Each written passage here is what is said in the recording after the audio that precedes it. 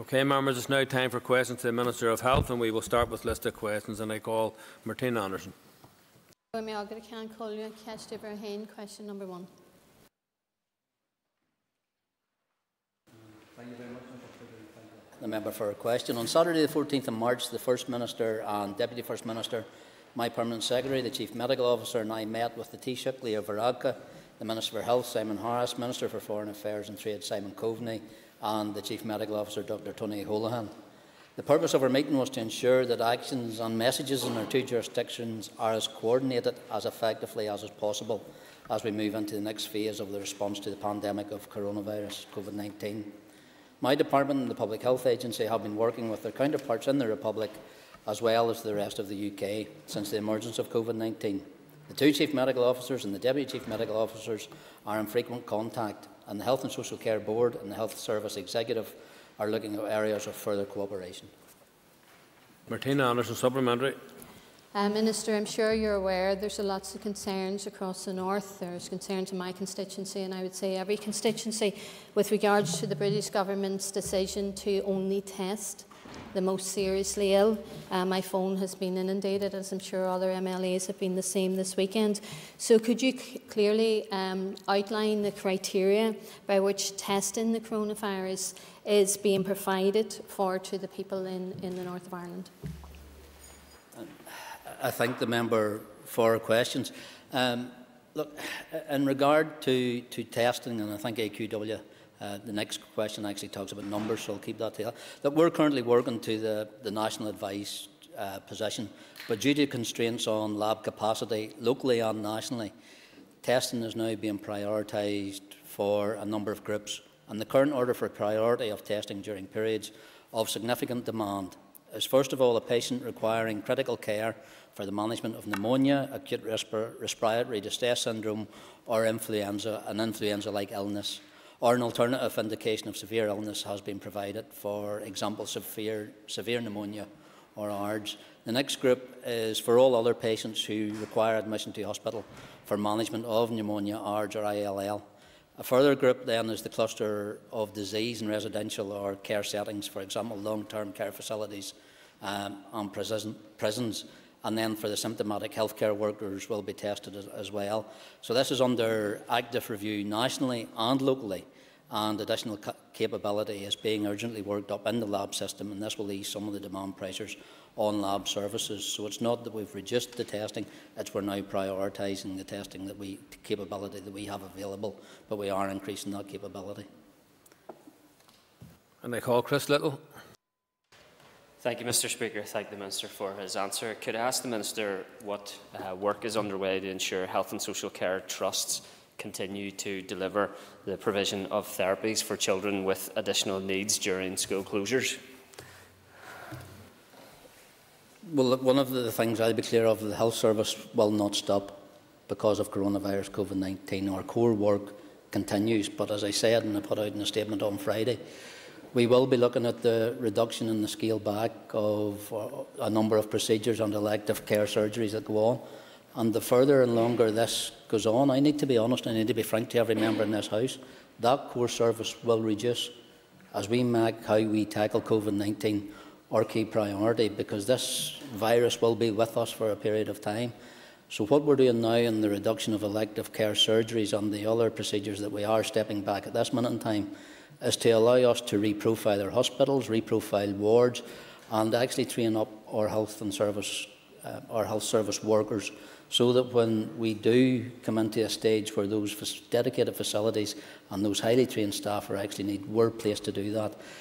In regards to the surge plans that I suppose that come under the designation of what that piece of work has been taken forward, I intend to make them public before the end of this week, so that everybody understands when their local hospital or their constituent or a family relative rings them and says, my procedure has been cancelled, that they can realise that this is to allow us to profile the health service so that we're able to meet the demand when it comes. And I call Jim Allister. The Minister referred to the North-South Ministerial Council get-together on Saturday. Before that, the Northern Ireland Executive had settled its view on medical advice, for example, about school closures. How helpful is it at events such as that if the Deputy First Minister then repudiates the policy set by the Executive when Northern Ireland is seeking, in the interests of all its people, to have rational discussions with its neighbour? I understand the member's point, but what I will say to everyone in this House, and what I will say to anybody listening to this or anybody watching this, folks, this is no time for politics, either north, south or east, west. This is a time where I think everybody looking outside this House and looking to us as individuals is actually looking to us for leadership and collective leadership. The Executive met this morning and discussed in great detail where we are and where we're going as an Executive and how we tackle COVID-19. And look, everybody out there listening to this knows there are differences. But one thing that I want to assure anybody listening to this or anybody watching this, that I as Health Minister have one focus and one focus only, and that is to make sure our National Health Service is fit to tackle COVID-19 and coronavirus when it comes and when it gets to a stage that people out there will truly realise what a pandemic is actually coming down the road at us. I call Claire Bailey. And I'm mindful of the recent strike action taken by nurses to stress to us that they were working in unsafe conditions. Is the Minister content with Boris Johnson's government plan for the herd immunity, that we and our health service are able and capable to deal with the fallout if that goes ahead? I'll be clear to the member. The herd immunity language or the herd immunity principle or precept is not one that is supported or endorsed by my department nor me as Health Minister. We will work through the phases that have been clearly laid out in the COVID-19 action plan at the start. We worked strenuously to make sure that we were fit for purpose during containment. We have now moved into delay. I can assure the member, herd immunity is not a tool that I will be utilising in Northern Ireland as a way to contact this virus. I call Sinead McLaughlin. Thank you, Minister, and I realise the pressure that you and your department are under, and I commend you for the work and the seriousness of the situation. Does the Minister accept the fact that as an island, the level of risk, we share that risk in an all-island piece? Therefore, the assessment of the risk and announcement of shifts and stages of that risk should be done in unison. This is not a north-south or an east-west. We need to work collectively together in order to minimise the risks of all our citizens. And I can assure the member there is no reticence on my part into what we need to do to tackle COVID-19 coronavirus here in Northern Ireland. She mentions the pressures on me. Look, the pressures on me are nothing compared to the pressures that are currently being put on our frontline health services, on our frontline health workers, should that be our nurses, our doctors, our GPs, our pharmacists. And what I would want to take this opportunity to say to people, as you approach your doctor, your pharmacist, your dentist, that frontline health worker, no matter where they be in our system, folks, give them patience, give them space and allow them to adapt to this ever-changing situation that we're now in, because the pressures that I'm under do not reflect anything that the pressures they're under as professionals who want to do their best for our population and for the people that they're presenting to them. So I just ask people, please be patient and please give those health professionals the respect that they deserve and give them a bit of space to allow them to make the adaptations and changes that we need to do while we reprofile our health service to tackle this COVID-19 coronavirus. Before I call the next member, orals question 7 and 12 have been withdrawn, and I call Doug Beattie. Question 2, please. I thank the member for his question. And Mr. Speaker, normally questions of a like-minded subject will be grouped, but I didn't do that in 1 and 2 because I wanted to give as many members an opportunity as possible for supplementaries. So in this, as of 2 p.m. today, 1,171 individuals have been tested for COVID-19 in Northern Ireland, and there have been 52 confirmed positive cases. That's an increase of 7 new positive cases from yesterday. To inform members, prior to the 13th of March, the total published tests included only individuals that met the case definition. That was those who were connected to travel and met the clinical criteria. However, I would like to assure the House that during this time, wider testing was also being conducted across all trusts in Northern Ireland. So for absolute clarity, those individuals are now included in the overall testing. So that would explain why we've seen an approximate jump of 400 tests overnight. We've now expanded the definition as to those tests that we actually declare, rather than just those tests that met the case definition. Doug Beattie, supplementary. I thank the Minister for his answer, and I just want to go on record in thanking the Minister and his staff, scientists and healthcare professionals for all they are doing in combating COVID-19 on our behalf. And I will condemn all day long anybody who refers to them as a shower of bastards. Can I therefore ask the Minister to give his assessment of the resilience of the local health service in facing what many agree will be the biggest health emergency in generations? I thank the member. While this situation is serious, I can advise members that the detailed plans are in place in the event of an outbreak spreading across the UK and the Republic of Ireland with sustained community transmission.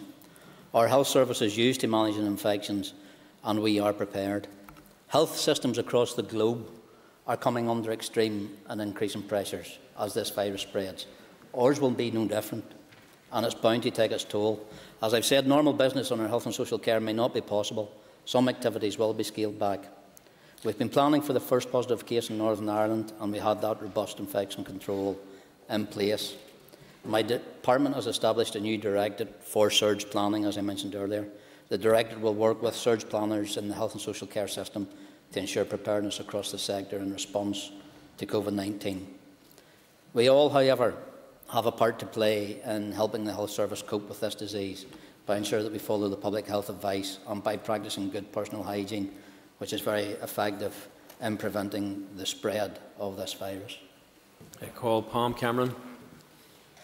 Thank you, Mr. Speaker, and I thank the Minister for his answers so far. And I'd also like to commend him and indeed the Department of Health for the serious pressure they're under at this time, and we fully appreciate the time that you're giving to addressing these questions. And of course, it can't go past all the health workers and all those professionals involved in helping us deal with this very serious crisis.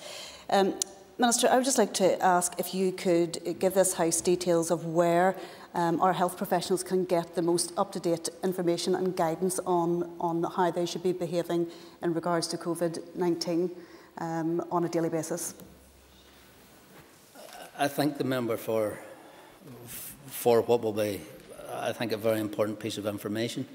While we've been working through this, our public health agency in regards and working alongside the Health and Social Care Board as well, have been provided update pieces of guidance and information, frequently asked questions, procedures to a number of health professionals and sectors. Those are available on the Public Health Agency's website and also on the Health and Social Care Board's website.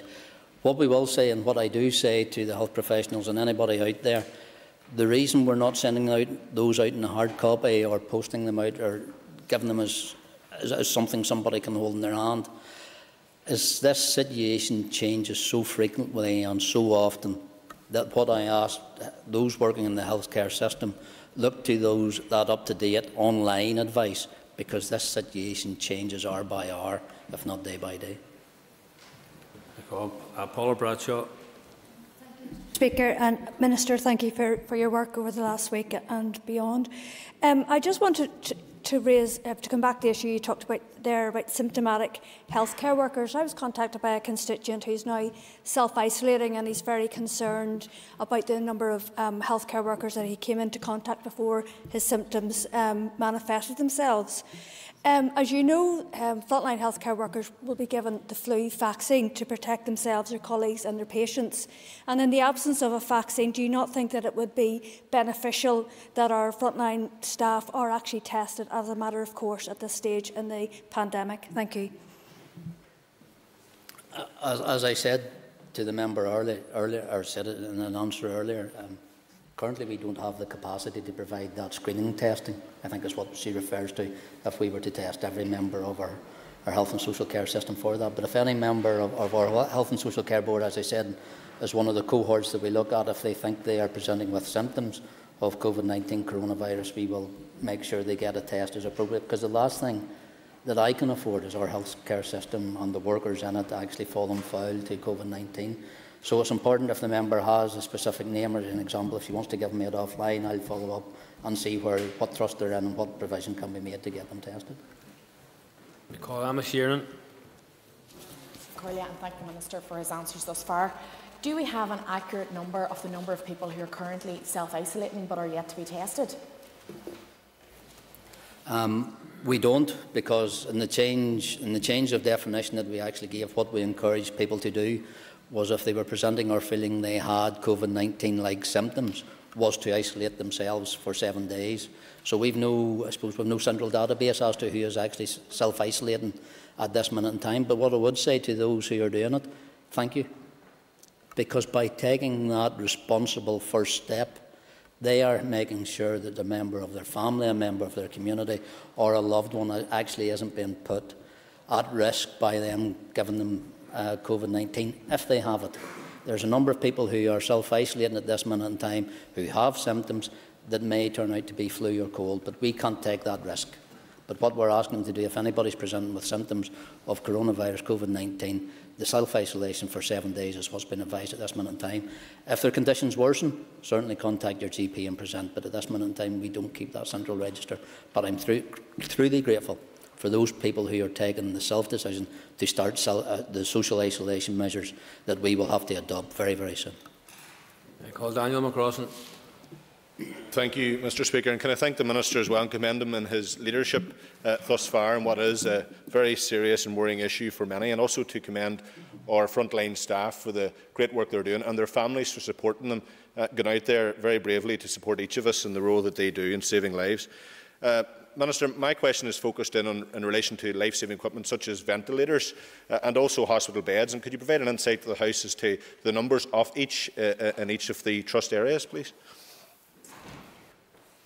The member will forgive me if I don't have the numbers by trust area. I'm surprised he hasn't put that down as a written question, because he's asked quite another number along those lines. Our current capacity in just a minute, in regards to ventilators, there has been significant increase on the issue of mechanical ventilators following media reports in recent weeks. There are currently 88 adult ICU beds in Northern Ireland. The Critical Care Network have plans to expand this to 126 adult beds if necessary. There are currently 139 mechanical ventilators available across Northern Ireland Health and Social Care Trusts, and to cope with this possible increase in beds, an extra 40 have been ordered, 30 adult units and 10 paediatric units, which will bring the total to 179 by the end of this month. So that's where we are in regards to ventilators. But in regards to beds, we are, as I said, profiling across the National Health Service as to how we cohort in wards, how we cohort in different hospitals. When it comes to ventilation, we will come to a point, because we've turned down elective surgeries, that we won't be using operating theatres. So we'll be able to use the ventilation points and the ventilators that are available to actually ventilate patients.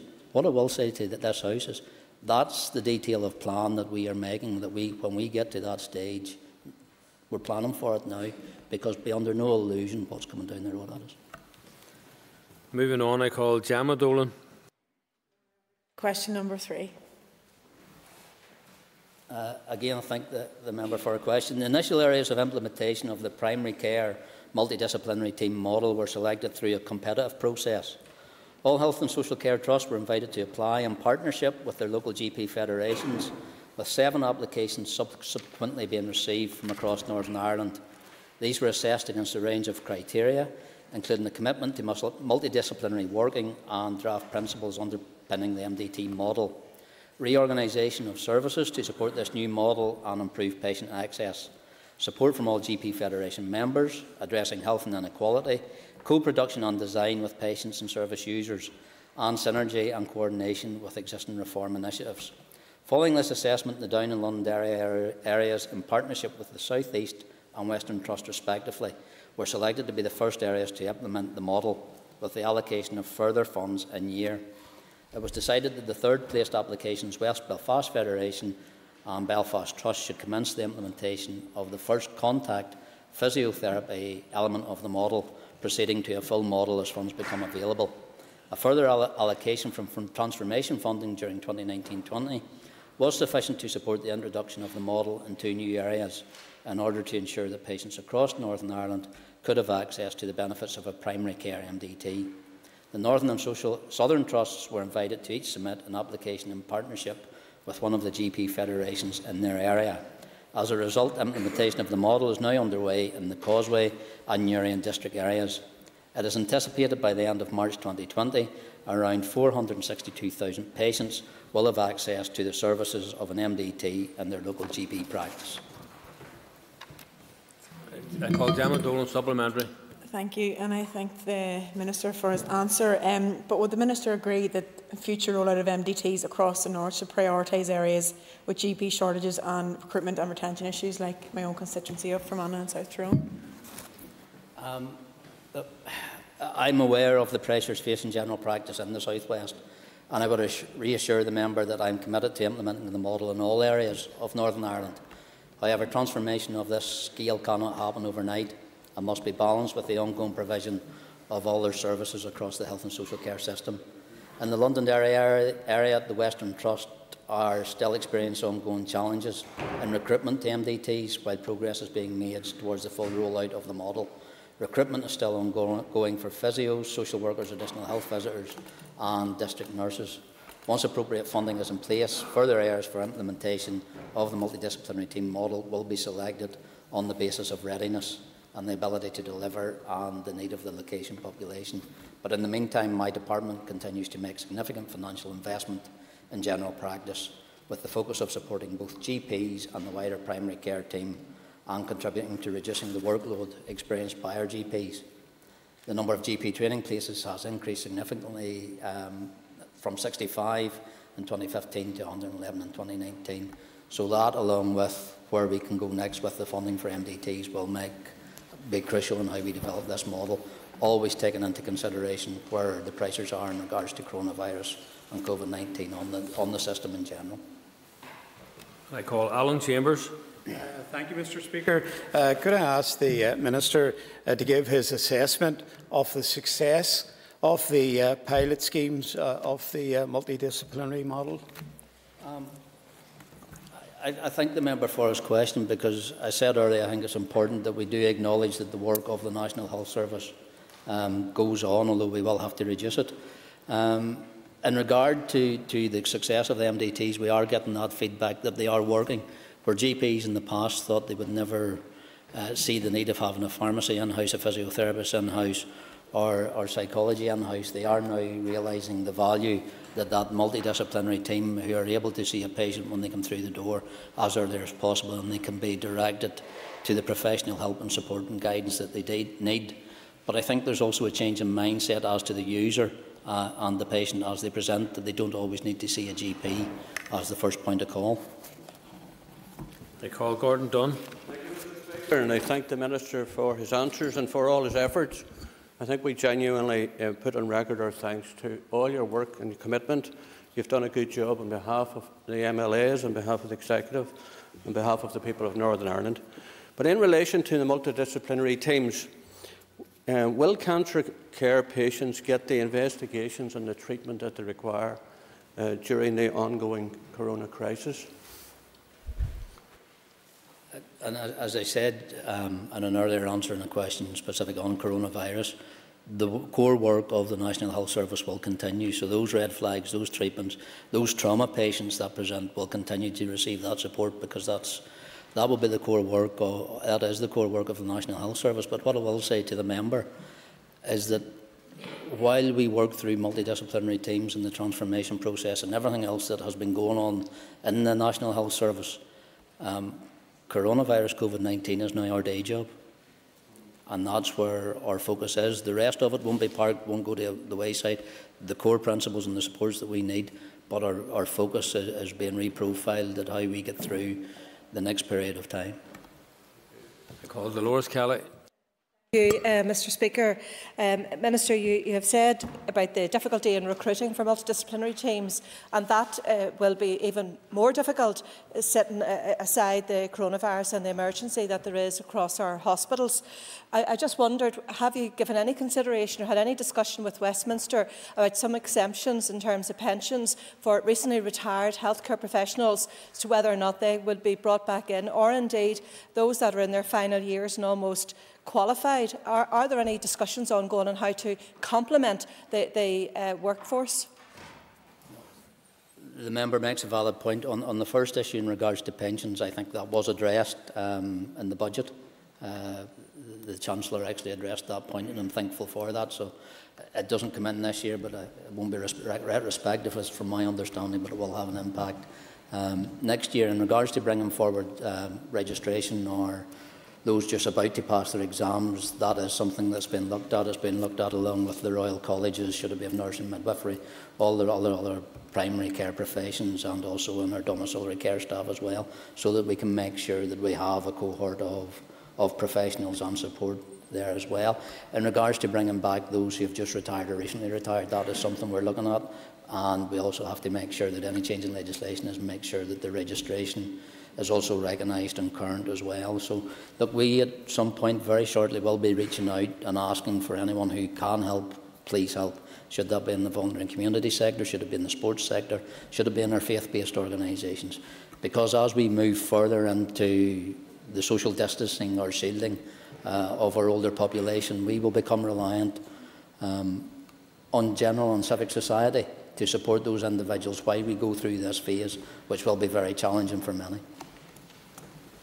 I call Carol Killen. Question number 4, please. I thank the member for her question. Mr Speaker, if I could indulge maybe an extra period of time to answer what is also an important question. As demonstrated by the Royal College of Paediatrics and Child's Health State of the Mind Report 2020, out of the 4 UK nations, Northern Ireland has the highest infant mortality rate at 4.2 per 1,000 live births.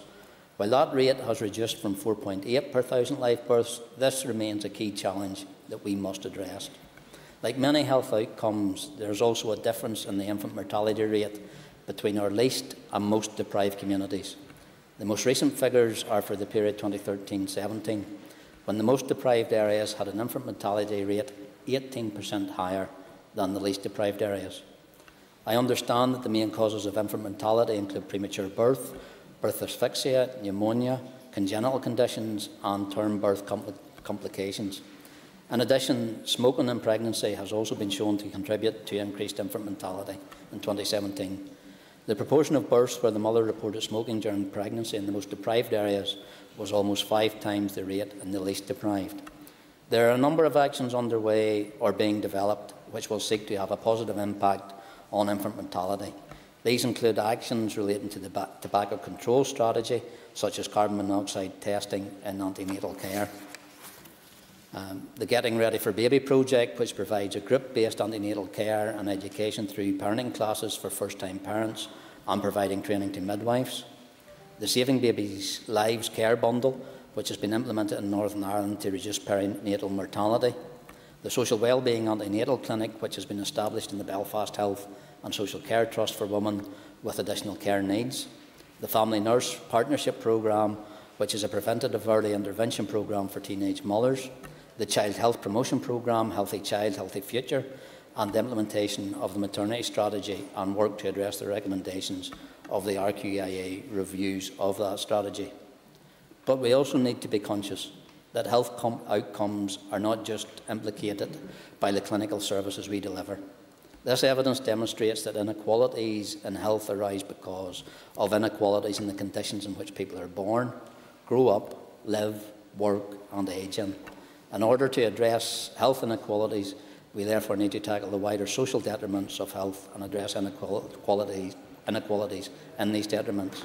This approach is at the heart of Making Life Better, which is the Executive's overarching strategic framework to improve health and address health inequalities. making life better is currently the subject of a comprehensive mid-term review. And that ends this period for a list of questions. We now move to topical questions, and before I call Trevor Clark, it's just to say that questions 3, 8, 9 and 10 have been withdrawn. Trevor Clark.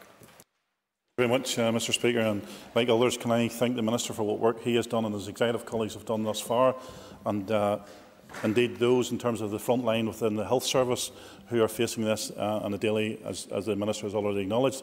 But Minister, given that many people are, well, given numbers of people will probably or presumably be self-isolating and the temptation to contact their GPs, are you content that the GP practices themselves have got sufficient personal protection equipment to deal with these cases if they were to turn up at the surgeries? Call the Minister for Health.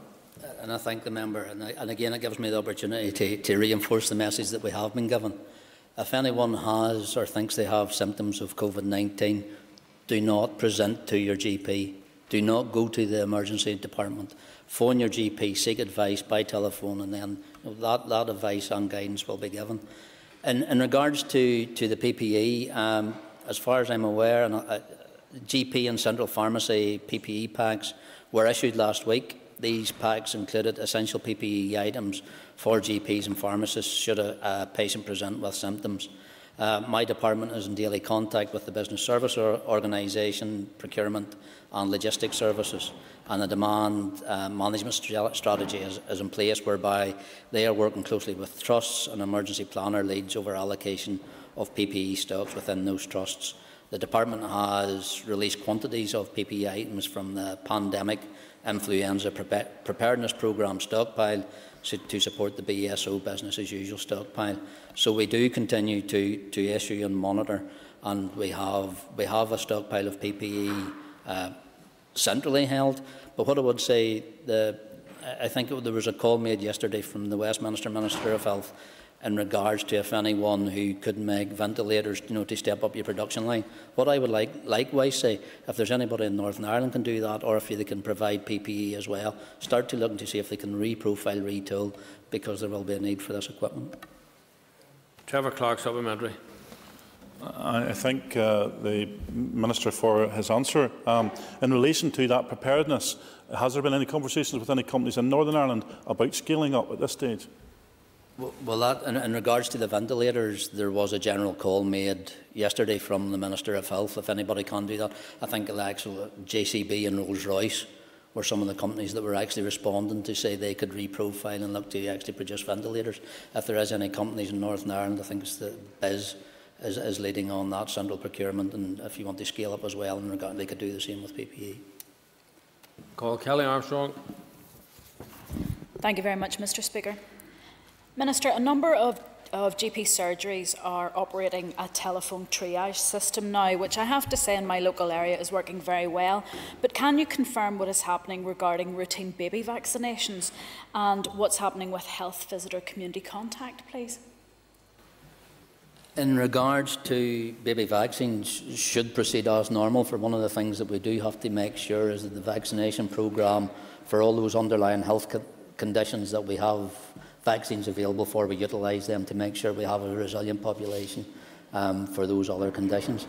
In regards to the GP telephone triaging, that is something a number of GPs will be moving to. It's something that I think at this minute in time will be a change that patients may not be comfortable with, but in the conditions that we're in, I think it will become more the norm than the routine. So I would encourage those who need to go to the GP, if they are presented with that facility, to make use of it, and don't get angry with it. It's not the GP's fault. They're trying to manage the system that we are. In regards to visiting health and social care workers, that will continue as normal because we have to make sure that's there. But I'll check and get back to the members. There may be a scaling back in certain areas or certain frequencies, but it's something we can't guarantee, but there is a value in what's been done.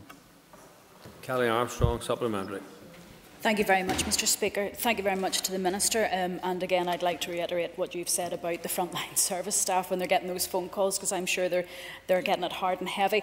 But I would like to ask the Minister, when a child has, an organisation has been told that a child that is in their care, whether that's a childminder or child care facility or organisation, and when that child has been identified as having C19. What advice would you give to the organisation itself about what they should do to follow up once the child is out and getting their help, but what happens with the organisation that has those vulnerable children that they usually look after? Well, look, in regards, the procedure that they would follow would be the same as any other workplace, any other family. You know, if someone does present, make sure that all the precautions are taken that need to be taken to make sure there hasn't been contact tracing, or there hasn't been contact with other people who carry an underlying symptom as well, and follow that. Follow the PHA guidance through in a specific location. That has been changed. That will update depending on the facility. If it's a childcare facility, that information should be online. In regards, come back to the GPs and that front triage service and telephone service, that we're now moving to a situation pharmacies will be doing the same, because we can't expect them to take the brunt of the frontline service. So I ask people to take their time, take their consideration, and appreciate the work that these people are doing under a very pressurised system. Call David Hilditch. Thank you, Mr. Speaker.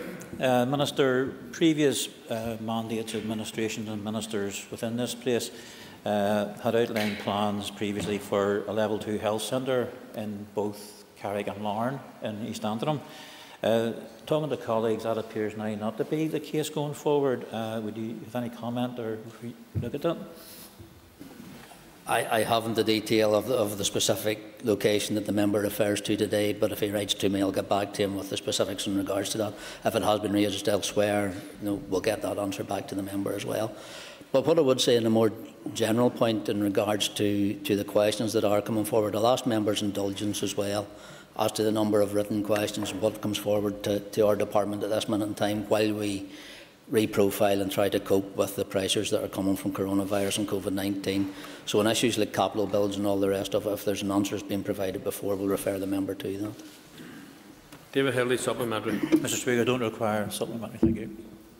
Thank you. Joanne Bunting. Thank you, Mr. Speaker. Could I ask the Minister for his assessment of communication and information circulation around COVID-19, please? Okay. I suppose it is a very generic question coming from the member, but what I will say is if people want communication and information in regards to COVID-19 and how it's affecting the general population and guidance and things to take, look to the professional bodies. Look to the reputable bodies. Don't rely on what you see on Twitter. Don't rely on what you see on Facebook. Don't you rely on what you see on every self-proclaimed expert that has come up on this disease in the past few months, that this disease has only presented itself. Look to those bodies that you can rely on. Look to the Health and Social Care Board for advice and guidance. Look to the Public Health Agency for advice and guidance, because that reliable, sustained, professional advice and guidance is there for those who want to look for it. For those who want to look for sensationalism, there are other methods and other avenues to get that. What I would say to people, make sure your advice is current and is professional. Joanne Bunting, supplementary. Thank you, Mr. Speaker. The difficulty is that the national government appears to be playing it down and firing out test balloons as to what they might do, which is unhelpful. The media, an element of the media, seems to be going for hype and sensationalism, as the Minister refers to. So it's very difficult for the public to know, Mr. Speaker, what the factual position is and exactly how to prepare.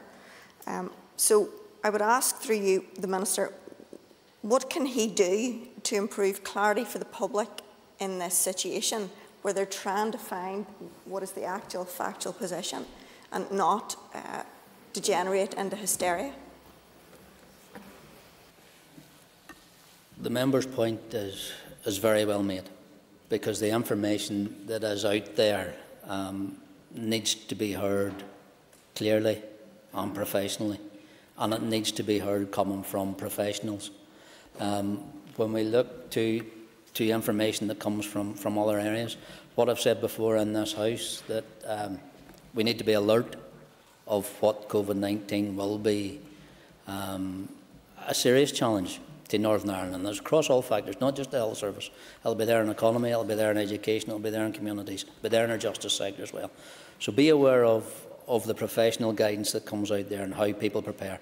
Don't look to the panic. And I think the other point as well in regards to the messaging that's out there, What we've seen recently in regards to panic buying and that stockpiling is a nonsense at this minute in time. It's putting those people who actually need those essential items and can only afford them week by week under even more pressure. You know, when a mother can't get baby formula, when a mother can't get nappies because they can only afford them on a weekly basis, that does not help society in general. So what I say to the member in regards to finding that middle ground, I think listen to the professionals, take heed of the professionals. And one thing I would say about the media here in Northern Ireland, I want to thank them and congratulate them too for portraying a very professional, balanced approach to what is a very challenging situation, because I think they have played a responsible part, and I would encourage them to continue to do that. I call Matthew O'Toole. Thank you, Mr. Speaker. And as with others, I respect the hard work and the dedication and seriousness with which the Minister is treating his responsibilities at this time. Can I ask him a question about the consideration that's gone into designing the plan specifically for Northern Ireland? Northern Ireland has a relatively low population density. We have only one real urban centre, with respect to colleagues from Derry and Newry and elsewhere. We have only one genuinely serious urban centre. We are a relatively dispersed rural population, yes, like the rest of this island. We also have lower than average use of public transport. Do those factors, that dispersed population, higher than average rural community, relatively low use of public transport and relatively non-urban population, does that factor into our planning, the Executive's planning for how to deal with COVID-19? The Executive's planning for COVID-19 is for Northern Ireland. You know, so our focus, our surge plans within the Health Service, how we tackle this across all departments will be to look to how it serves Northern Ireland, nowhere else. Our Northern Ireland Executive is focused on how we get through COVID-19 as an executive collectively. That is a challenge. As I said earlier, there are differences of opinions, but one thing the general public expects from us is a united approach as to how we come together and tackle what is a very, very serious issue.